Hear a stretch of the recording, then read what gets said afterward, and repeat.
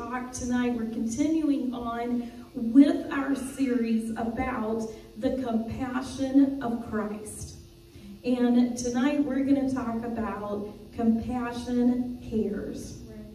Chuck Mattern, a solutions architect, role leader, wrote an article asking if a cashless society could become a compassionless society. In his article, he noted how that more and more that he found himself using cards instead of cash. And in his article, he said this, he found himself doing this for the convenience and the recording of spending. He said it was only when that his children needed money for school or someone near him was in need of assistance and he had no cash on him that he started thinking about the fact that not everyone accepts Visa, MasterCard, or American Express. He forgot Discover. He then began to look at his giving electronically for church and charities. And he said that there were the obvious advantages of scheduling his donations. He said because they were always on time and, he didn't forget them. But he began to question as to whether it was a good thing or not. Okay. He questioned himself as to whether giving, and thus was his giving to God and things, if giving should be something to which he didn't need to give any thought. Because just scheduling it just took the thinking out of it. It wasn't, I'm giving. It was an automated thing, out of sight, out of mind. Okay. So, he was given no thought to his giving to church or charities. And he said that what really bothered him was when he realized the cycle that had begun to happen. He said, first, he found himself in a situation where he would normally give, but had no cash. And he said, so then he was annoyed with himself for not being prepared. Sure. Later on, he found himself just shrugging his shoulders and promising himself, oh, I'll come back to it. And he said, finally, he found himself just saying, I don't carry cash. As if that it were some sort of a moral justification. And he said, from there, it was no big leap to go from that point to the frustration of, how dare someone in need be in my presence? Oh my. He said, he then began to think of and question the famous quotes that we know of, it's the thought that counts. And he said, really? Does a thoughtless gift count? And then the one, God loves a cheerful giver. And he asked the question, and how much does God love a thoughtless giver? Okay. He went on to say, be careful what you automate. You just might automate your own soul. So you may wonder why I'm starting off with this particular article. I told you that we were going to talk about compassion cares. And then I start off talking about a cashless society being a compassionless society. But I'm not even really talking about automating our bills, okay? That's not even at all where I'm going, and I'm not trying to say that that's a bad thing for your bills to be automated. But Mr. Mattern, in questioning himself, was bringing to us all that it is possible to get to the point in our lives where first there are people with needs, but we come to a point of being annoyed with ourselves for being unprepared to help them. Okay. Then we move into a maybe later, maybe another time. Oh, I'll circle back to them at some point. And stepping into the next part of morally justifying all the reasons why we can't help, why we won't help, and then finally getting to an angry, uncaring attitude of, how dare somebody with a need be in my presence? Why? Because we're so busy. We're busy with life. We're busy with our work. We're busy with what's going on, and we're just buzzing on through life. And using his point of what that he was talking about, because a cashless, contactless society, even among Christianity, becomes a compassionless, uncaring society. All right. It's hard to care for people if you are never in contact with them. Certainly. If you're busy, you're bypassing them in life. Reverend James Lumpkin, in teaching a session in which I was an attendee, asked the question, when is a man a failure? A man a failure. When is a person a failure? And then as he continued, he said, he gave the answer to the question, when he doesn't care, when he doesn't share, when he doesn't try, and when he doesn't believe that what he is doing will work. So, I'm bringing to us tonight, in this lesson, summing those all up, and you'll see as we're going along, that I'm taking those and I'm putting them all together, and I'm saying, when is a person a failure? When they have no compassion. Because it requires compassion for us to care, for us to share, for us to try to minister to a need, and for us to believe that what we're trying is actually going to have an effect. 8 months after the article was published, Mr. Mattern came back and he called himself out by relaying a situation where he had an opportunity to reach out to someone and to help them.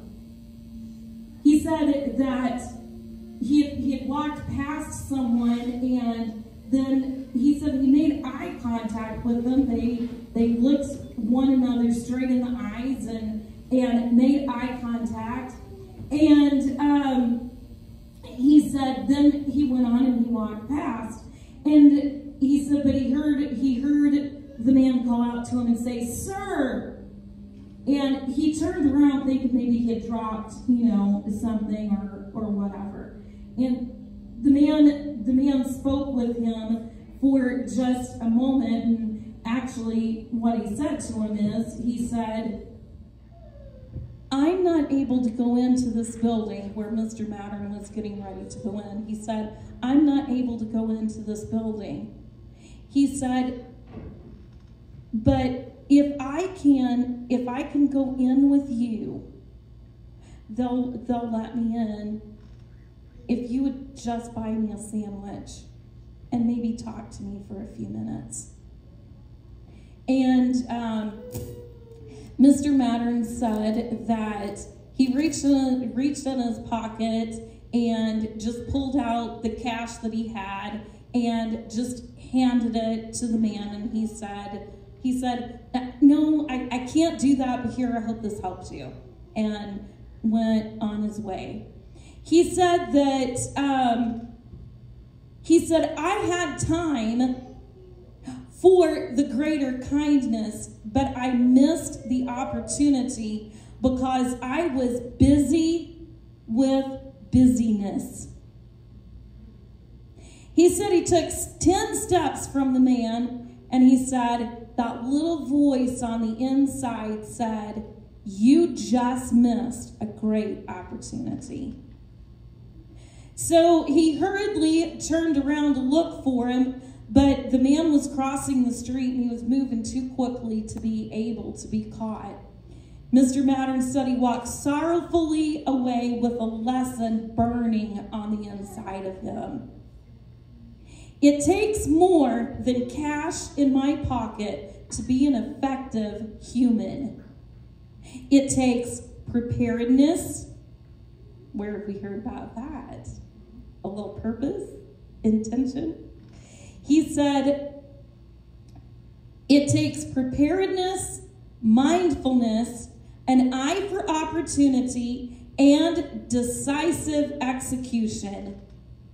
He said the irony was that my effectiveness was limited not by the cash in my pocket, but by me. And then he quoted the quote, "We have met the enemy and he is us." So his article and his lesson and all was based on whether a cashless society can become a compassionless society. We're not here to have a discussion on a cashless society. And that's not what we're here, but rather I want us to take a look at the lesson that Mr. Mattern learned. And then I want us to just get a mirror, and I want us to look deep within ourselves and see if over these past few weeks, while we have been studying the compassion of Christ, if we also have learned that same lesson. Have we learned that, as Peter said, it is the end of time? Have we learned that we must live our life intentionally, purposefully, in a self-controlled manner so that we can be given to prayer, so that we can operate in the spirit of Christ's compassion? Have we learned this? Have we learned that it has nothing to do with the cash in our pockets that enables us to be an effective witness of the love of God? Have we learned that it takes preparedness, mindfulness, an eye that is looking for an opportunity followed by a decisively executed action.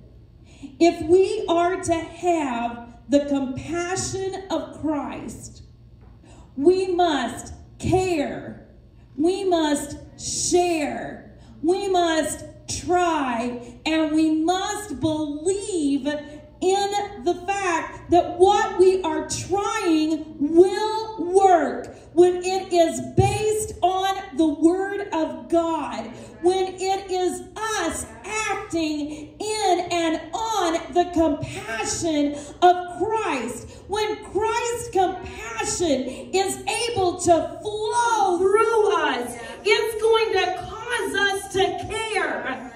It's going to cause us to share. It's going to cause us to try. And it's going to cause us to believe in what we are trying. If it is what God has told us to step out and do, then we can have faith that it is going to work. Amen. Amen. So I want us to turn to Mark chapter 2. And this is going to be just a little bit of a lengthy reading, but I think it's okay because I want us to get the whole story in our mind for tonight. Brother Coley, would you stand and read for me in chapter 2, and I want to do verses 1 through 12. And again he entered into Capernaum after some days, and it was noised that he was in the house. And straightway many were gathered together, insomuch that there was no room to receive them, no, not so much as about the door. And he preached the word unto them. And they come unto him, bringing one sick of the palsy, which was born of 4. And when they could not come nigh unto him for the press, they uncovered the roof where he was. And when they had broken it up, they let down the bed wherein the sick of the palsy lay.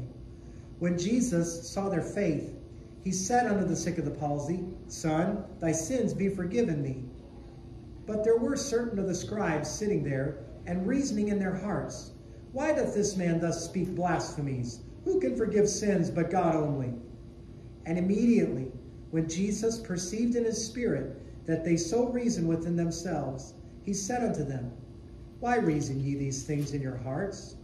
Whether is it easier to say to the sick of the palsy, Thy sins be forgiven thee, or to say, Arise, and take up thy bed, and walk? But that ye may know that the Son of Man hath power on earth to forgive sins, he saith to the sick of the palsy, I say unto thee, Arise, and take up thy bed, and go thy way into thine house. And immediately he arose, took up the bed, and went forth before them all, insomuch that they were all amazed, and glorified God, saying, We never saw it on this fashion. Thank you. I love this story in the Bible. I always have. There's something about this story that I just love. But when we're looking at this, we understand people have needs. Amen. Going back to even what Mr. Mattern was talking about, he was talking about the fact that he found himself in a place where that he had been unable to meet needs of people. Mm-hmm. And he realized it bothered him at first, but then his attitude started changing. Until finally he just didn't even care. Mm-hmm. Finally it was just a bother that people with needs got in his way. All right. But I come tonight and I say people have needs. Yes. I'm a people. How about you? Yes. I'm a people. I have some needs. Sure. People need miracles in their lives. Amen. And this paralyzed man, he needed 2. Yes. One was an internal miracle. It was a spiritual miracle that he had need of. It was invisible to the naked eye.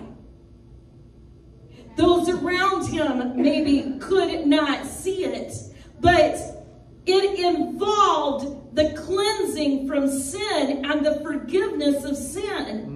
This was one, it was actually his ultimate need. Certainly. The second miracle that he needed was external. It was a physical, it was a verifiable miracle that he needed. It involved the unleashing of paralyzed limbs in a brilliant display of healing power. And I believe that there are people all around us that we have contact with every day of our lives who need both kinds of miracles. Yes. And we are in the position of which Mr. Mattern spoke, to be the one who is actually prepared, ready, and looking for the opportunity. But often the reason that people don't experience miracles is that no one brings them to Jesus. In this story, some men came, 4 of them actually, carrying a paralytic.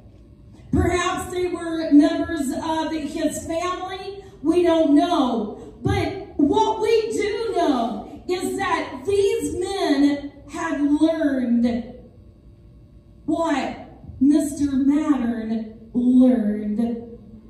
What Jesus has been teaching Charleston UPT over the last several weeks. Right. Yes. Amen. Amen. To be the one who is prepared, ready, and looking for the opportunity. Yes. Amen. Their names were not given, but there are 4 qualities in their actions which we need to look at, and then we need to emulate. Yes. We need to so internalize these qualities into our own lives that we will be able to bring someone to Jesus and to witness a transformation miracle in their lives. Oh, yes, Lord. Yes, Lord. I trust that as we look at this, that there's going to be something about these 4 men that motivates us to be a part of someone else's miracle. You know, even today I was walking through my house, and my eyes would just fill with tears, and I would just tell God, I want to be able to extend my hand, and I want to be able to reach out and touch someone who has a need. Yes. I want to be part of their miracle. Yes. I want to see their internal need of sins forgiven, washed away, completely cleansed, as if they never had sinned, coming up out of a watery grave of baptism with every sin remitted and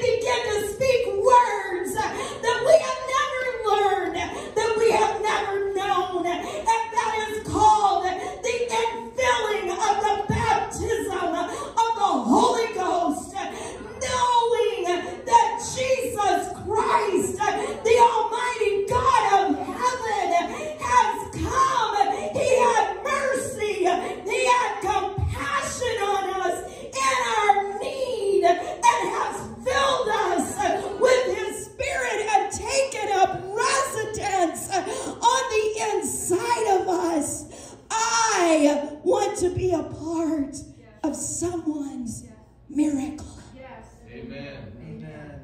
Amen. I don't want it to be said that there is someone that was within my reach, that I passed them by and they had need of 2 miracles, one internally and one externally. But I hurried on by because I was busy with the busyness of life. I don't want to look back. The one emotion that all of us fight against the most is regret. And I don't want to look back with regret. And I don't want to know people have needs and people are in need of a miracle. And the reason they don't receive it is because there was no one to extend a hand, no one to care, no one to share, no one to try, no one to believe that what they were doing was really going to work. So I want something about these 4 men to motivate us in some way to let compassion just begin to burn on the inside of us for those who have a need. The first thing, and if you notice on the screen, compassion cares, and you look at the way that it's written out here, I'm going to talk about the C of care, and that is compassion. You see, there's an unstated motive in this, that it sets the whole miracle in action. Right. And that is compassion. Before there was ever a hole pierced in this roof, a daring plan birthed in the hearts of these men. There's an atmosphere of an urgency there. You can feel it. And it isn't difficult for us to picture the disorder of the scene. If you think about this, there were curious people that were filling the streets. There were the expectant who were hurrying toward the place where the report was going out that, hey, there's a free clinic in progress down there. If you've got a need, people are being healed down here. It's free. And people are coming in their expectancy, hurrying. There was dust and there was heat. There was noise. There was disease. There was rudeness. Think about that. There was only so much space and everybody wanted to get in there. There was jostling. There was crowding. But meanwhile, within a dark, low-ceilinged room stands a man who is radiating power and healing all that are coming within the reach of his hands. If you close your eyes, you can picture it. You can see them coming up this narrow street. There's the group clustered all around these 4 men. You know how that works. Where are you guys going? What are you doing? Hey, they're going to take him to see Jesus. And so the crowd's getting bigger and bigger as they're going along. And you can see it. You can picture it. And here are these 4 men, and they're struggling under the load and trying to carry this stretcher of a man who's prone and motionless and unable to help them in any way. When they get there, the crowd has blocked the stream of traffic. There's so much pressing around the door of the house. So many sick people trying to get in. So many with the need. So it looks really bad for this silent paralytic. His four friends, maybe they kind of set his stretcher down on the ground for a moment and they're mopping their brow and the sweat that's dripping off of them because of the load that they have carried for this man. And here they are, and the situation looks pretty hopeless. They don't know how to. There's four of them. There's this bed. They have, they don't want to tilt him. They can't tilt him up and make him fall over. They're looking. They're trying to figure it out. What are they gonna do? So here they are. They're conferring, hurriedly trying to make a plan, a procedure. So they keep working their way around, and they work their way around to the side of the crowd, and finally they just have to stick their elbows out like everybody else, and they kind of have to elbow their way, and they kind of have to push and jostle some people. Okay. But with much pushing and heaving, they finally get around all the people and they find their way. And they arrive on the top of the house. When they got to the top of the house, that's exactly where they were. They were on the top of the house.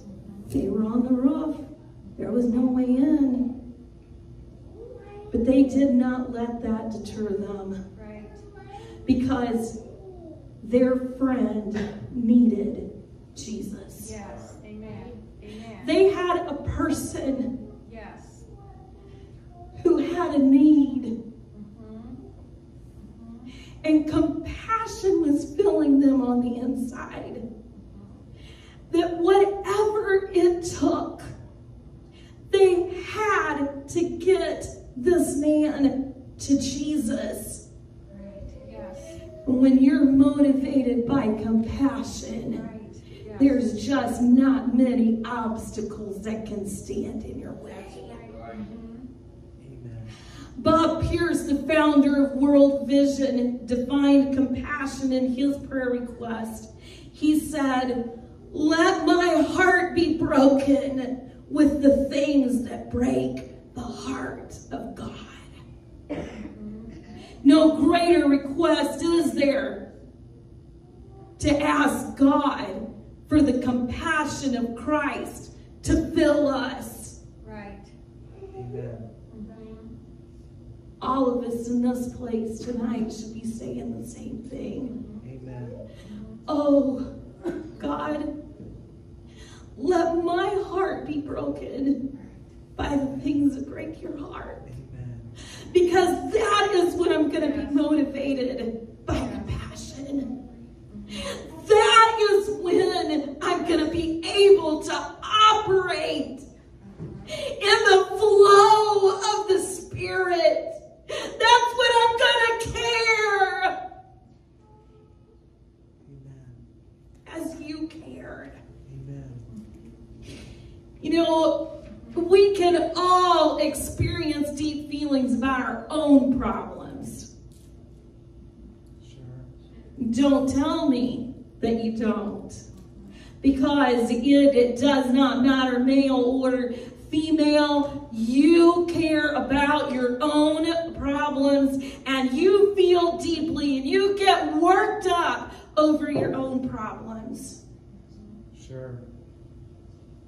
But compassion is experiencing that same depth of emotion for someone else in their state of need. All right. All right. A minister tells about visiting famine victims in East Africa. As he walked by, a small, stick-like child reached out and clung to his leg, refusing to let go. And he was so touched by this child's obvious need for love that he reached down to pick him up. And as he did so, his guide said, "Do you know why that this boy is hugging you?" He said, "It's not because he wants love, but because he's so malnourished that even this warm air feels very cold to him. And he's holding on to your leg because it's warm and he's freezing." And at that moment, this man's perspective changed. This was not an American child who enjoyed the luxury of intimacy, but here was a child literally starving, reduced to scrapping for survival. No child should have to give up the luxury of knowing what it means for a caring adult to hug them or hold them safe. No child should have to starve to death in the middle of a field while sacks of flour lie rotting in warehouses. And at this point, the man felt something grip his heart. I can tell you what it was because the Bible defines it. It was called compassion. People don't care how much we know until they know how much we care. And I'm going to repeat this to you yet again. The reason most people don't experience miracles and their needs of both salvation and external miracles and needs met is because no one brings them to Jesus. I read this picture of responses potential to the need this week, today actually, but a man fell into a pit and couldn't get himself out. A Christian scientist came along and said, "You only think you're in a pit." A Pharisee said, "Only bad people fall into a pit." A fundamentalist Christian said, "You deserve your pit." An agent from the Internal Revenue Service asked, "Are you paying taxes on this pit?" A charismatic said, "Just confess that you're not in a pit." An optimist said, "Things could be worse." A pessimist said, "Things will get worse." But Jesus, seeing the man, took him by the hand and lifted him up out of the pit. That's exactly what these men did. They were moved with compassion. Yes. Amen. They saw someone who had fallen into a pit, someone who had a need. Yes. And they said, "I'm going to do whatever it takes Yes. to bring this need to Jesus." Compassion then always leads to the second quality found in this incident, and this is the A, and it is action. In verse 3, "And they came unto him, bringing one sick of the palsy." You see, there are many people who are moved and they're stirred and they're touched. There are people who are very good to strategize and prioritize, and there are other people who are good at envisioning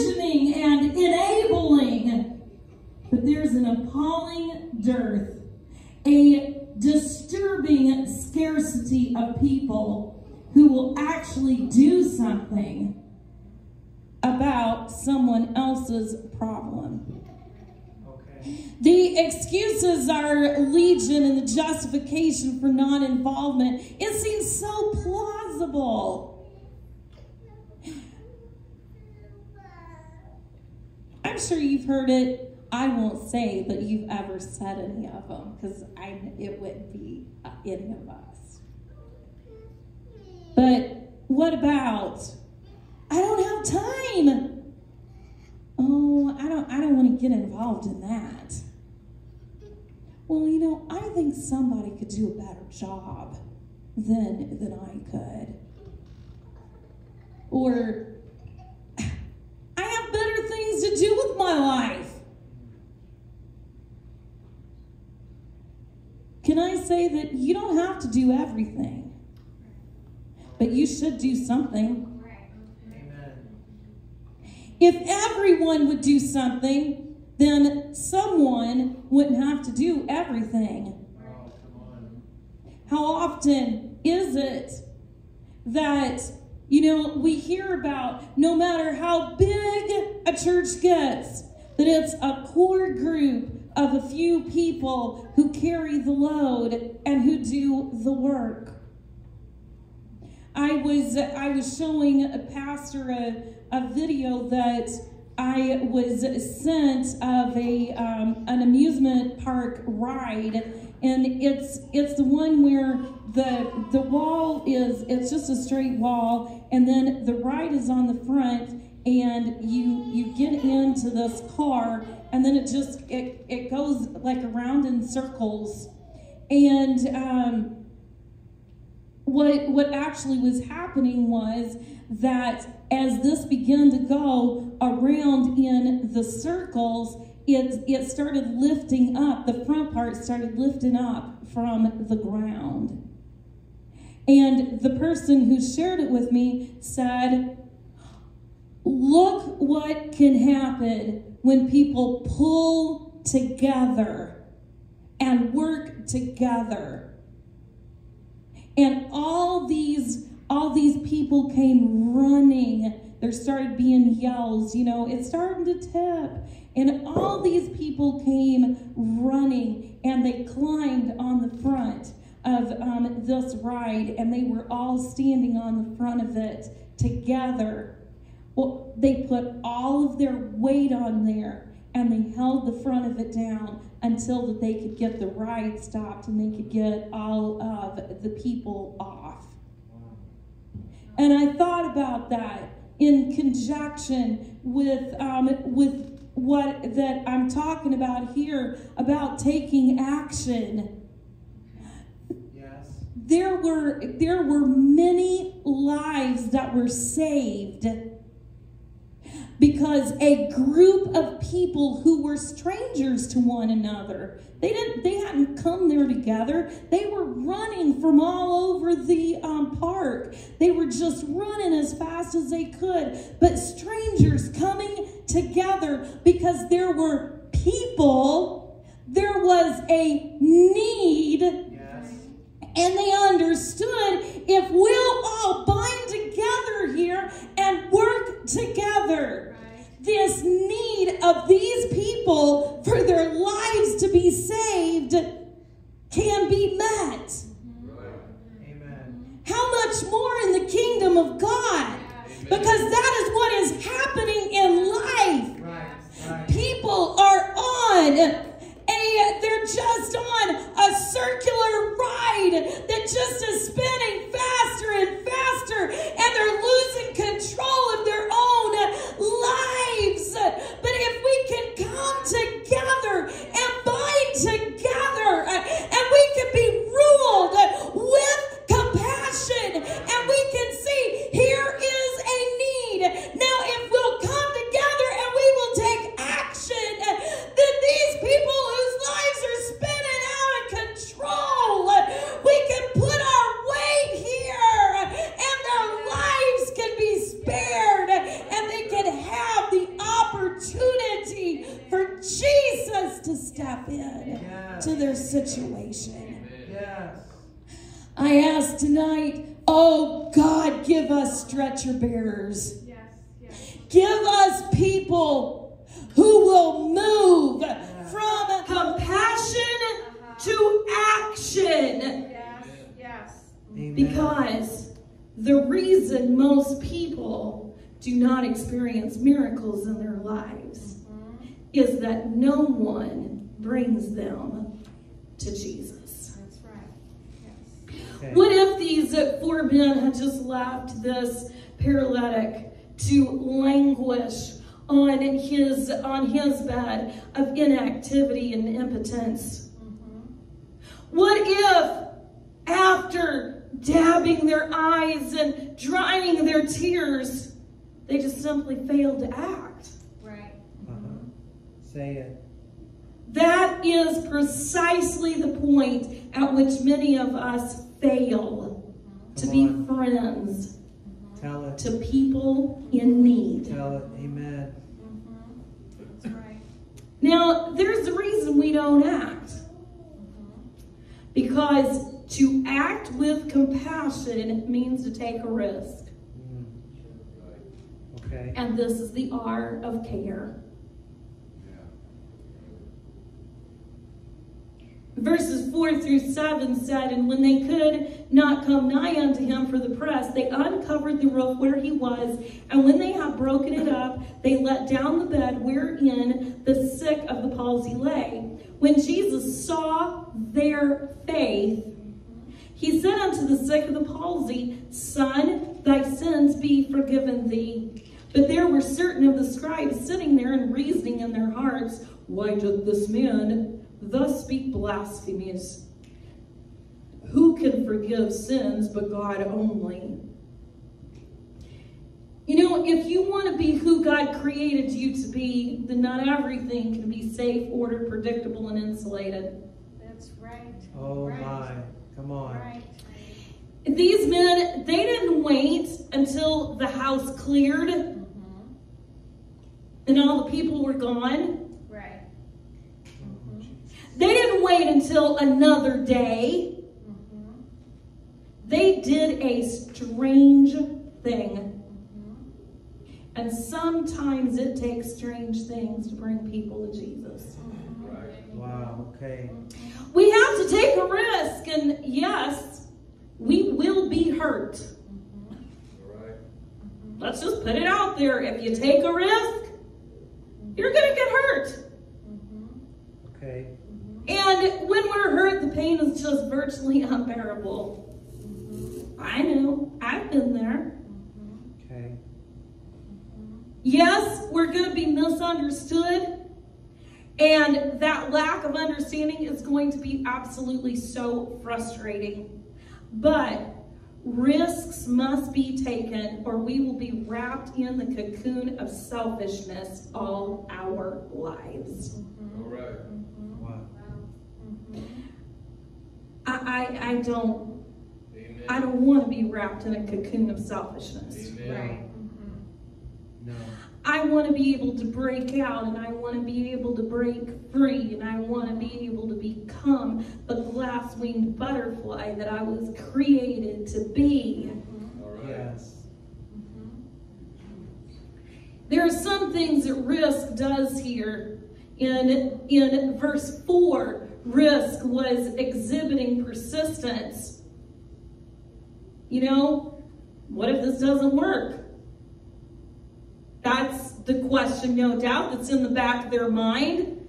They arrive, and when they get there, their worst suspicions are confirmed. It said in verse 4, they could not get him to Jesus. That was the thing that they were there to do.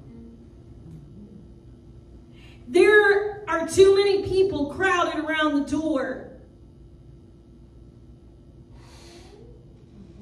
Did you catch that? There are too many people that want to crowd around the door, but they don't want to push on in.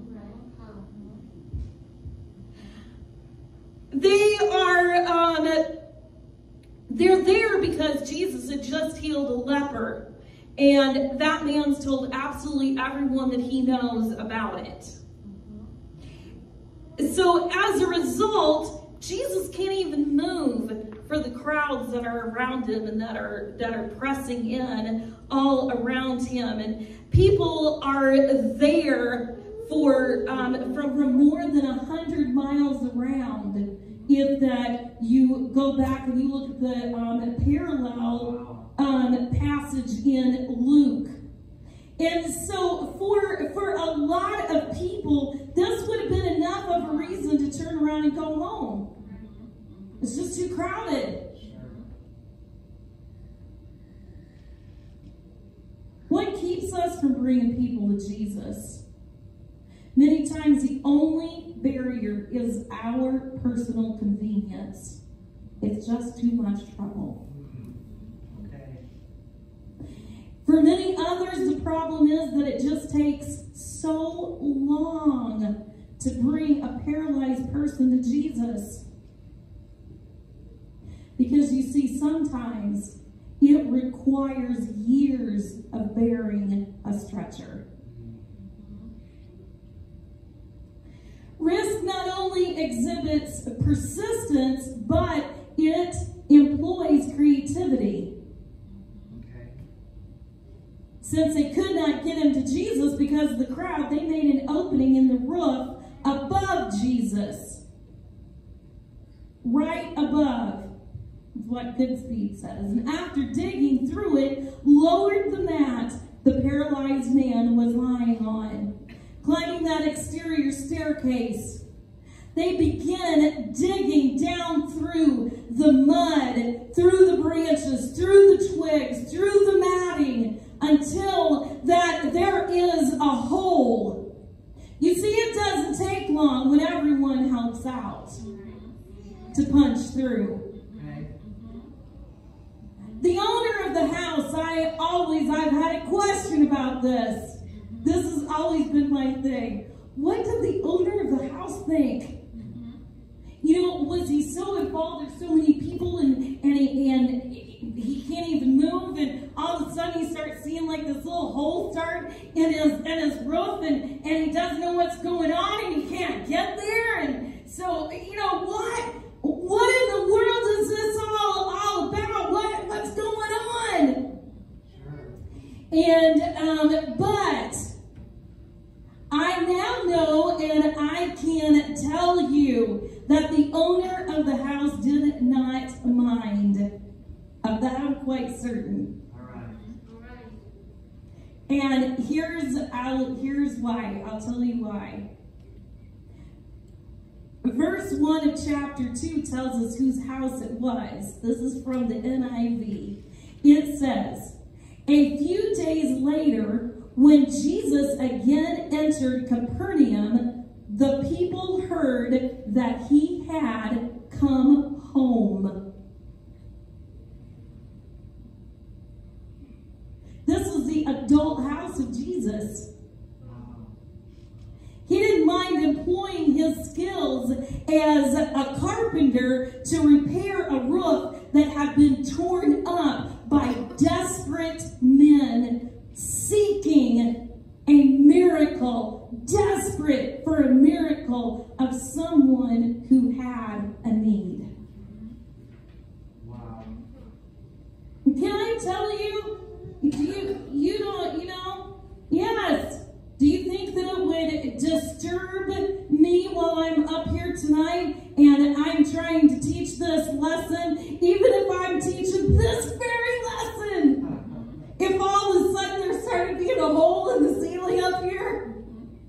Yeah, there'd be a little bit of a disturbance in here. Everybody's attention is going up to the hole. I can try to keep talking to you about how the compassion cares, but you know, there's a hole. Everybody's attention, everybody's looking up here, and finally I'm looking up here. Of course it disturbed the preaching of Jesus. Of course it interrupted the flow of ministry that was taking place at that time.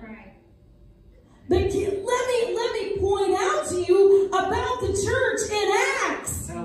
You know what we ought to be having? We ought to be having some disturbances during church. Yes, right.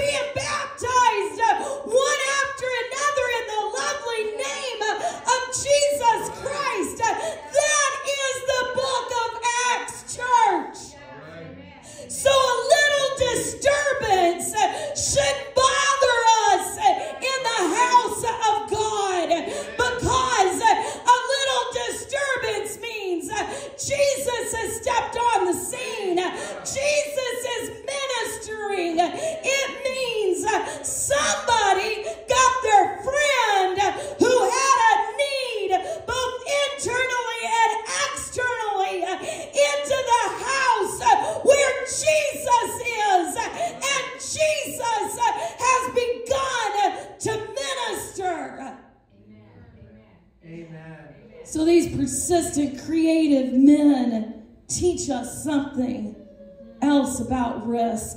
And that is that risk experiences the unexpected. Mark 2:5 said, when Jesus saw, and I kind of emphasized this when I was reading it a little bit earlier, when Jesus saw their faith, he said unto the sick of the palsy, Son, thy sins be forgiven thee. Clearly, this verse teaches us that we can see God bless someone else on the basis of our faith for them. When they get to the point, maybe this man, we just don't have a lot of history on him. But maybe he had been paralyzed from birth. Maybe he had had an accident and an injury and had become paralyzed.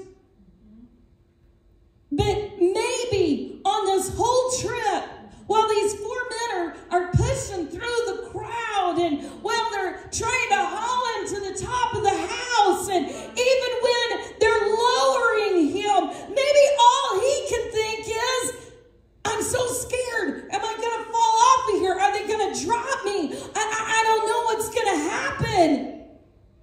Maybe he hadn't even been able to have the opportunity yet to concentrate on, oh, but I believe when I get there, Jesus is going to do this for me. Yes, amen. But they believed for him. All right. And Jesus looked at their faith. It just may be that somebody that is in our sphere, maybe they feel like I've gone too far. Yes. I have strayed away from God too far. I don't believe that he will meet my internal need for forgiveness of sin.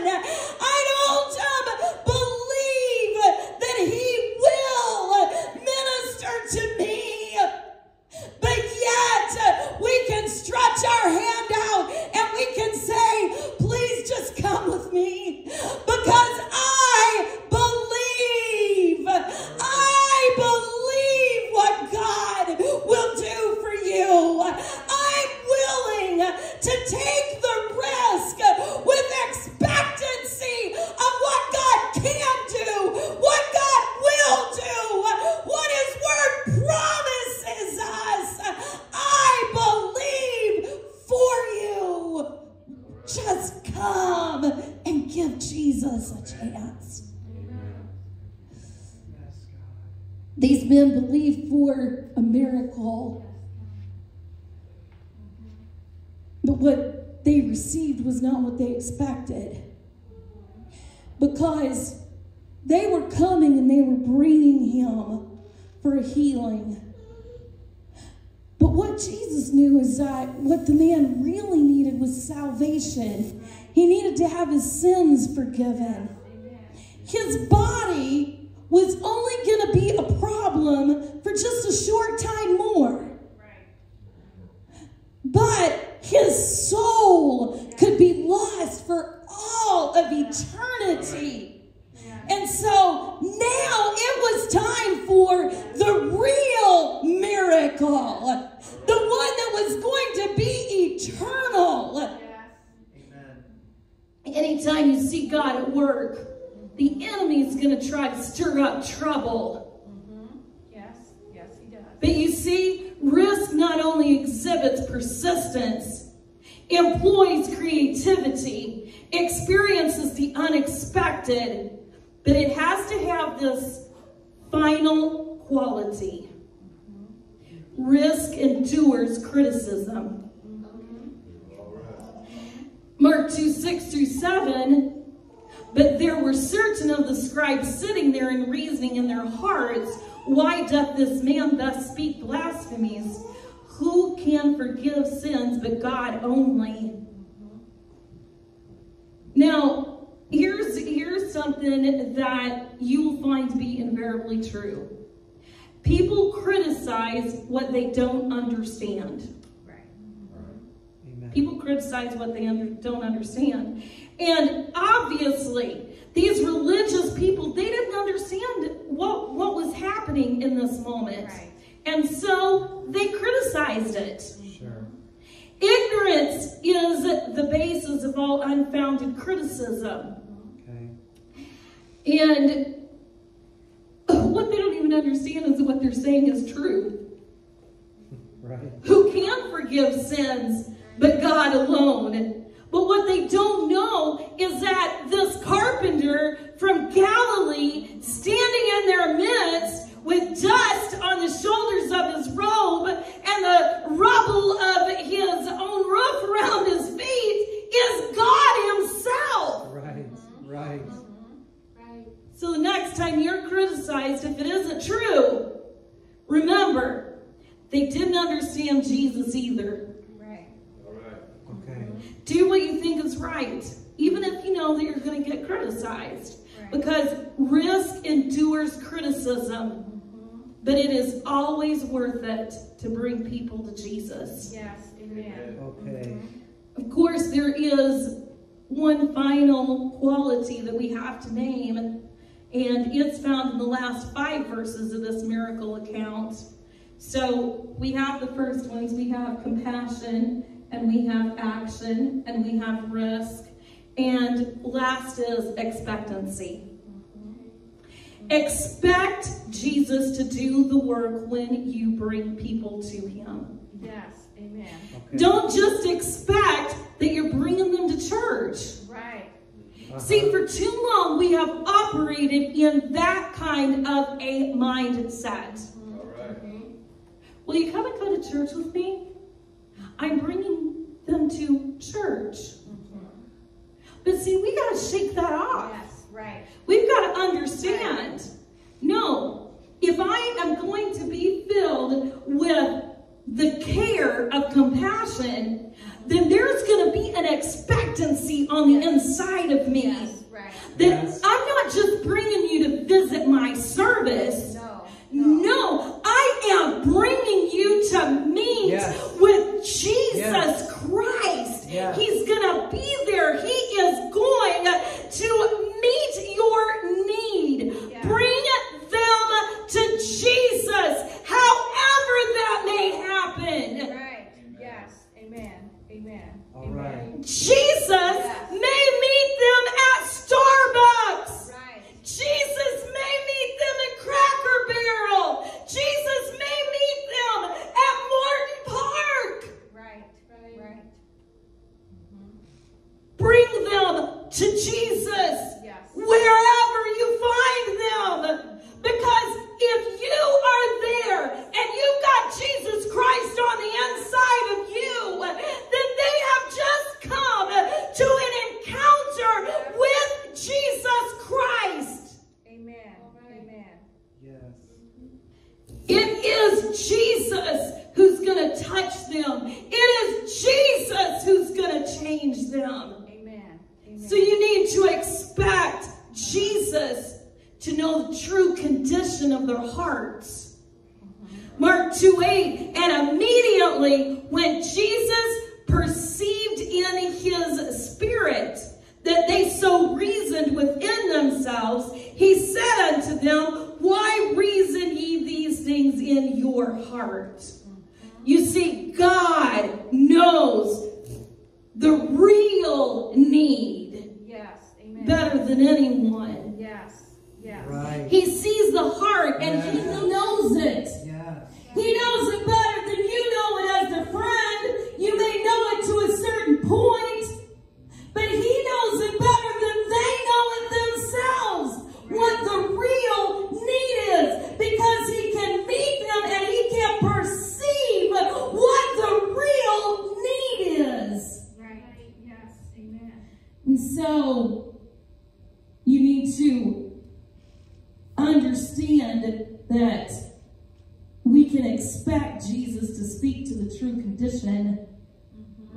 Amen. Mark 2:9 and 10 said, whether it is easier to say to to the sick of the palsy, thy sins be forgiven thee, or to say, arise and take up thy bed and walk.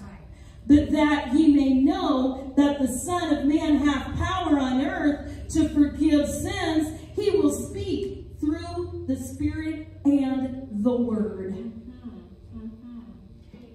We've got to expect Jesus to transform lives in a dramatic fashion. Mark 2:11 through 12, I say unto thee, arise and take up thy bed and go thy way into thine house. And immediately he arose, took up the bed, and went forth before them all, insomuch that they were all amazed and glorified God, saying, we never saw it on this fashion. Right. Yes. Right. Amen. Hallelujah. Yes. Sister Elizabeth, if you'd like to come to the keyboard, what are we really expecting when we bring people to Jesus? Because it'll be something that we've never seen before. Something that is a first time miracle in their lives. Amen. Can't you just hear the shouts of glory and all the hallelujahs when that man got up off of that cot? And 4 men carried him in on the cot. But one man stands up off the cot, tucks it under his arm, and says, here I go! Jesus said to go on to my house, and here I'm going.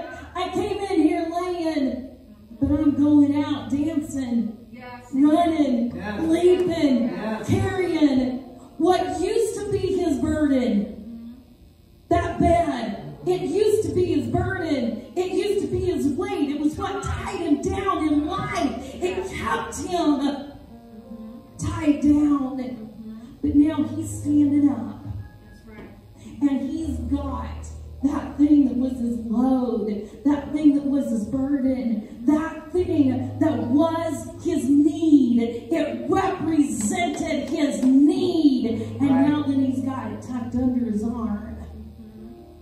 And he's heading out because he's been set free. He's been delivered. Amen. Now I told you at the beginning that Reverend Lumpkin said in the class, when is a man a failure? And he answered it with, when he doesn't care, when he doesn't share, when he doesn't try, and when he doesn't believe that what he is trying will work. These 4 men were no failures, because they cared as compassion cares. They had compassion. They cared. They shared with their friend. I know someone who can take care of your need. They took action. They took risk. So they tried. They cared, they shared, they tried. And they also had expectancy. So therefore, because 4 men were no failures, because they were filled with the caring of compassion, a man with a need received a double portion miracle. He received healing, but he also received forgiveness. He received pardon of sins. He was set free. So as you stand tonight, I want to ask you, what about you? What about you? When will you choose to be set free? We never become free when we indefinitely postpone action. There are so many people who stay paralyzed because they live on someday I'll.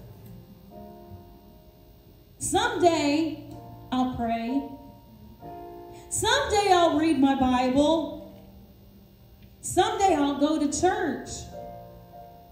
Someday I'll get saved. Someday I'll trust Jesus for deliverance. But the most effective way to deal with paralysis is to act today. You see, we're all here tonight because God drew us here and drew us into this place. It wasn't of our own choice. It wasn't of our own decision. We may think that it was, but it was the drawing of God. It was God's compassion that looked down and saw each and every one of us. And God's compassion said, I see your need. And so he just beckoned us with that wooing and with that drawing. It is the care of God for each and every one of us that brought us here. We're here because that he cares. We want to reach out and touch people because we care. And because of the fact that we expect Jesus to touch through us to someone in need.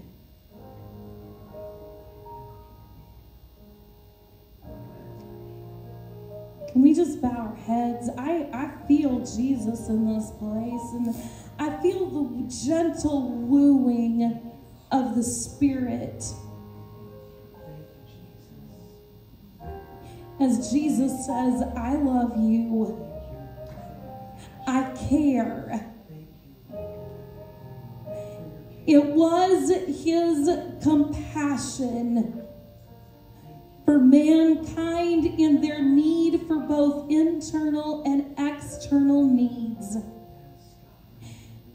that caused him to leave the glory of heaven and come to the earth below and to walk among men, to allow himself to be hung on the cross of Calvary, to shed his blood, whereby that we, in our sins and trespasses, can be forgiven.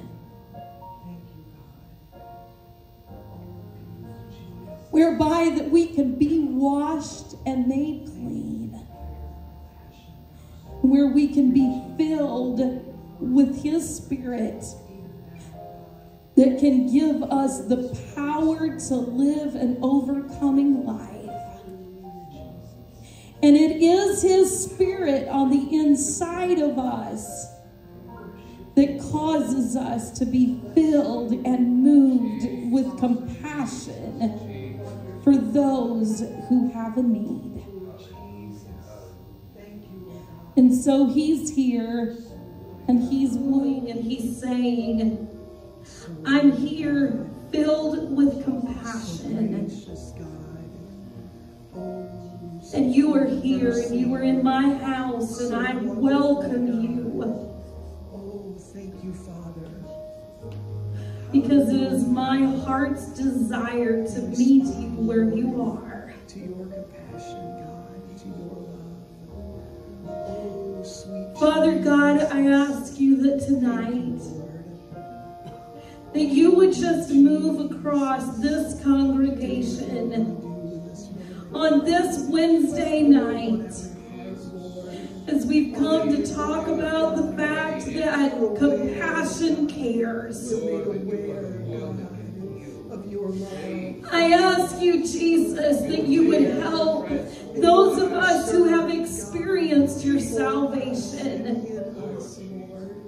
to be filled with your compassion, to not be limited just to dry our eyes and walk away, but God, let us take action. I'm praying and asking you, God. Let us take the risk and fill us with expectancy. Let a new spirit. Let us care. Let us share. Let us try. And let us be expectant that what we are trying according to the Word of God is going to work. And God, those that are among us that have never known you in the fullness of the plan of salvation, I ask you that tonight, that your Spirit would woo, and your Spirit would draw, and your Spirit would beckon, and that your love and your compassion would be made overwhelming in this place. God, if we have been paralyzed in a life of sin, I know that tonight you desire to heal the internal needs and the external. And so I ask that we would give you the freedom to do it tonight. In Jesus' name. In Jesus' name. We lift you up, God. Oh, return, Lord, for the love that you have loved us, God. Oh, beautiful Jesus. Hallelujah. Thank you, God. Lord, what a response to your love and compassion and grace, God. We feel holy, Lord, in this place. Oh, Jesus. God, you're so good. And we love you, Jesus. Hallelujah. Hallelujah. Beautiful Jesus. Hallelujah. Hallelujah. Oh, Jesus. No one else could take my sin and darkness from me. Oh, Jesus. We want to be like you, Oh, Lord. how much He cares for me. Jesus, Jesus. No one ever cared for me like Jesus. Oh, there's no other friend so as Him. No one else could take my sin and darkness from me. Oh, how much He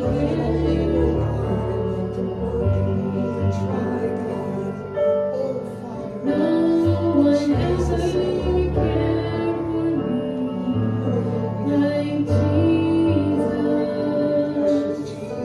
There's no other friend so as Him. No one else could take my sin and darkness from me. Oh, how much He cares. No one ever cared for me like Jesus. There's no other friend so kind as Him. No one else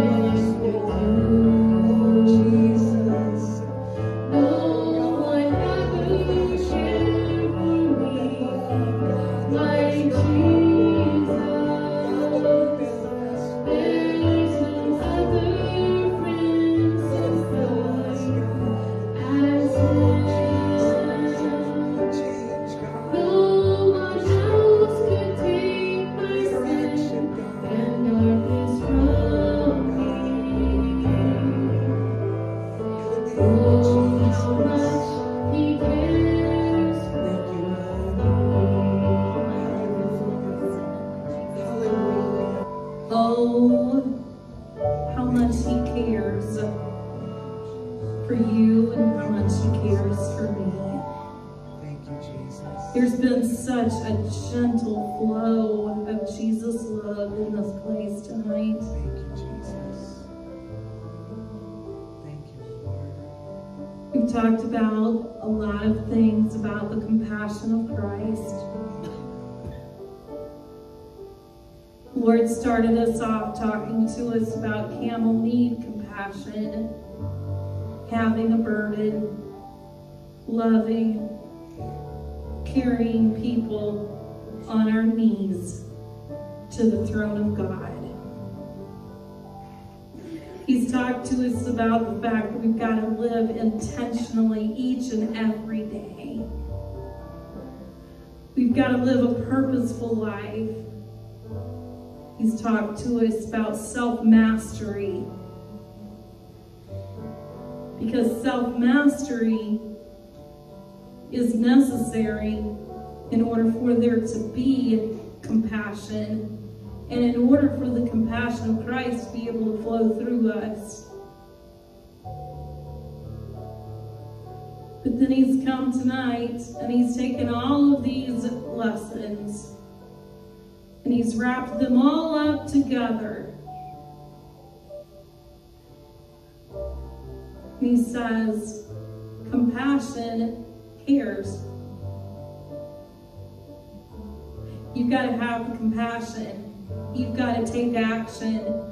Yes, there's going to be risk involved. But you've got to have the right expectancy about what will happen.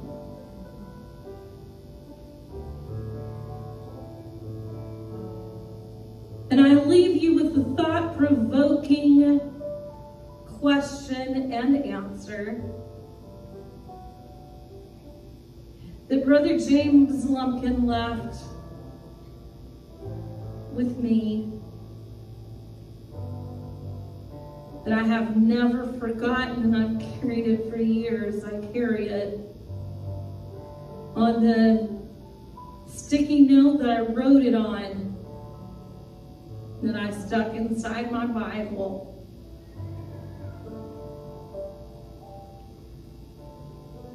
When is a man using that term to mean humanity?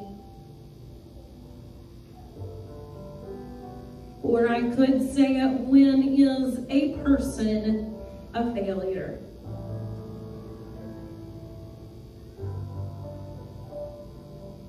When you don't care, when you don't share, when you don't try, and when you don't believe that what you are trying is going to work.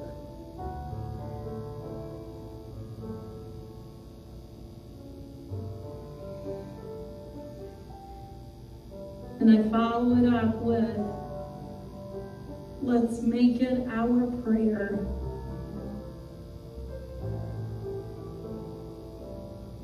God, fill me with the compassion of Christ, and let me be a stretcher bearer. Yes, God. Yes, God. For some, we've carried the stretcher for a lot of years, trying to get them in to the house that belongs to Jesus. Yes, God. You see, we need to stop and take a look at, where was Jesus filled with compassion? It was walking down the road. It was out amongst the multitude.